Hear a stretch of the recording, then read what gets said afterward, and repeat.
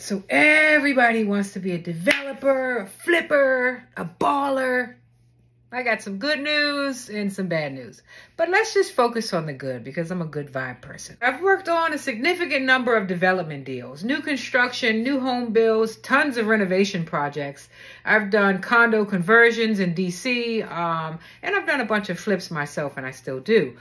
I have been at the end of the table where, oh my God, I thought I was making this and I'm making that. And it's like, oh, but life's a journey, you learn, and that's the beauty of that. But maybe I could just throw out something that can help you to be prepared as you embark on your journey as a flipper, investor, developer, just being in this real estate game.